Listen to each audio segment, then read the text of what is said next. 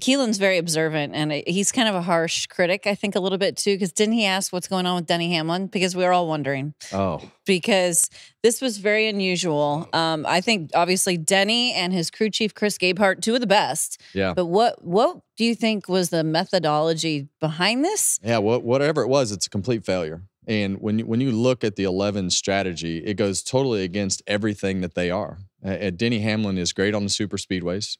He's great at controlling the lanes. Obviously, I think they had some issues in qualifying that may have led to that strategy. They got no stage points, crashed at the end, and now they're only just two above the line. 2 points above the cut line. So we've talked about this before. You cannot race this car scared. Yeah. To me, that looked like a scared strategy. Everything about it just looked like a totally scared strategy to get up there and mix it up. And you have to be able to find that track position at some point. I know they had some things that they were working on, it sounds like, with their car and the handling issues. But I can't imagine racing like that. And you have to be able to race aggressively with this car and put yourself in position. You're not going to ride around in the back all day and all of a sudden magically create track position. And I think, not only the racing on the racetrack, but the way that the whole charter thing went down. I mean, Denny Hamlin was a week ago my pick to win the championship, and it looked like the weekend was a complete train wreck. Yeah. For everything 11 and Denny Hamlin with the way that all the other teams went signing the charters, 2311 sitting there not with their charter signed, and the sign on his back at media day and everything that went with that.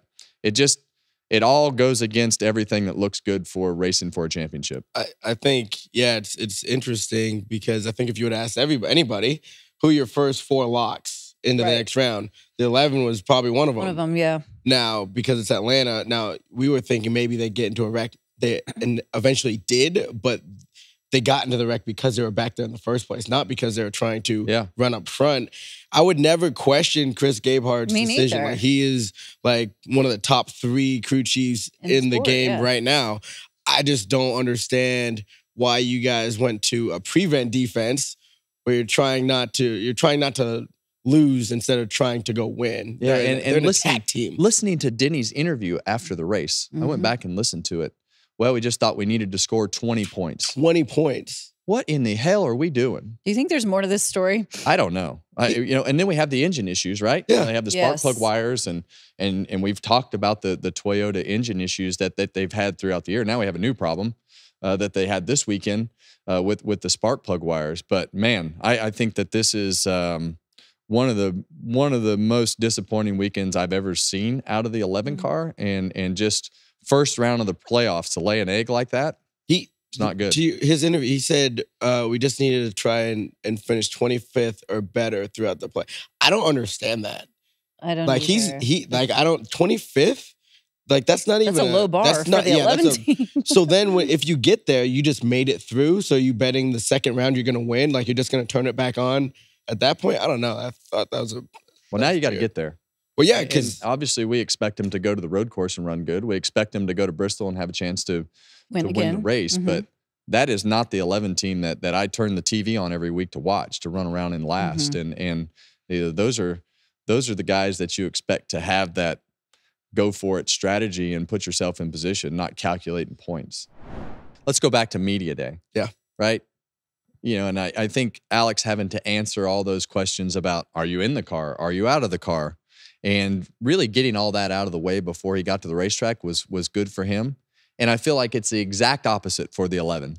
Yeah. Right? He brought it to himself. Well, the 11. He has brought it to himself. And I think at media day, he wore the sign on his back and had everything, pointing towards answering all those questions. And then it just totally flipped on him when all those teams signed that charter deal and everything that he had going on, laid an egg on the racetrack. And now here he sits and he's not done answering all those questions. There's more now. There's more questions now. More. I mean, you're going to have to answer questions about how you raced. You're going to have to answer questions that you didn't answer last week about your charter.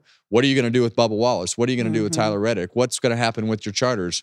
The complaining about the charters is over, right? Yeah. Because their position almost, doesn't matter. because of the fact that all the other teams signed the charters and everything that has happened. So now it's all kind of flipped on Denny. You know, he's kind of been that voice for everything that's been happening with the charters. And now he's in a position where he's racing for his life to stay in the playoffs, where we all thought he was a championship team.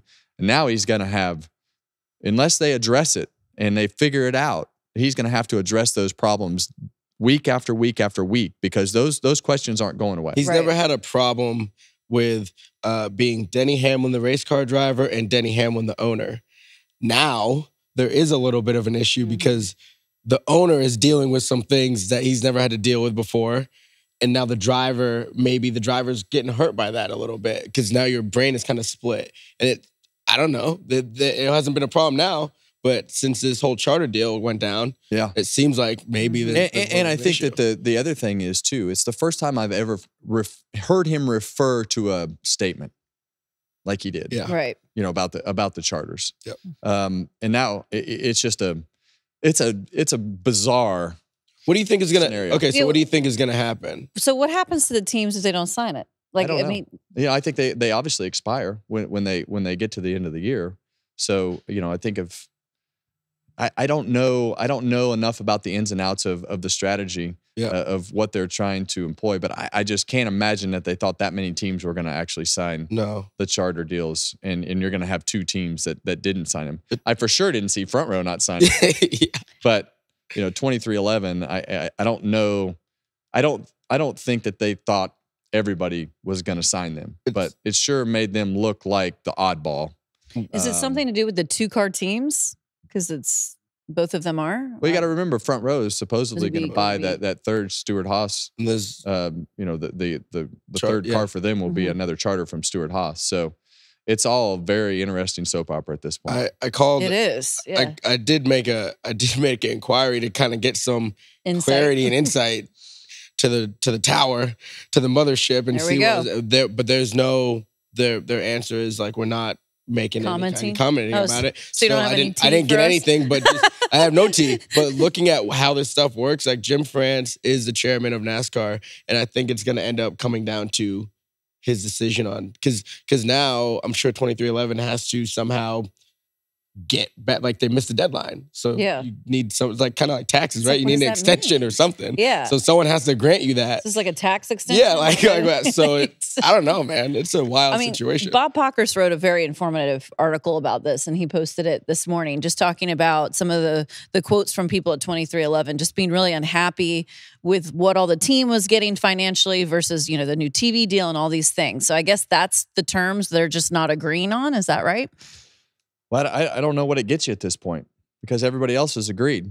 And, you know, I think it's a very interesting scenario with everything that has gone on. You know, I think from 2311's standpoint, you're dealing with a lot of legacy owners, right? That have been here for a long time. And you have these relationships with Richard Childress and Jim France and Rick Hendrick and Roger Penske and Jack Roush and whether you're the ringleader of and representing all these guys, they've all been here a long time, and in the end, those guys are all going to have conversations, and I think they're in a position that I don't think they expected to be in, but they've spent this amazing amount of money to be a part of the sport with their, 20-some, 30-some $1 million whatever shop, Airspeed. Right. It's beautiful, attracts all the people, but now you got all the questions, and you heard Bubba say it.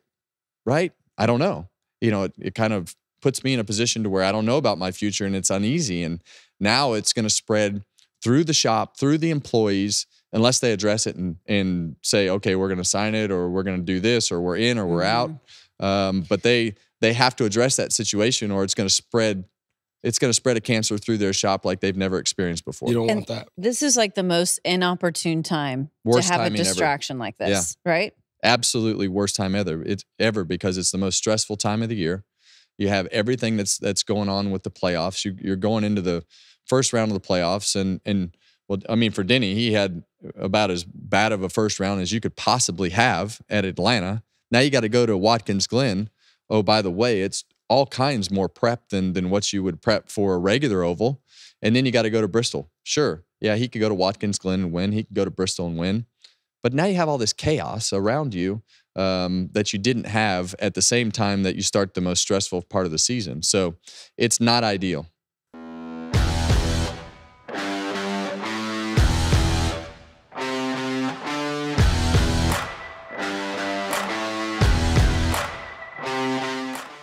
Hey, race fans, thanks for watching our video. For all NASCAR on Fox News, content, and the best clips from Fox Sports, be sure to follow and subscribe to our channel.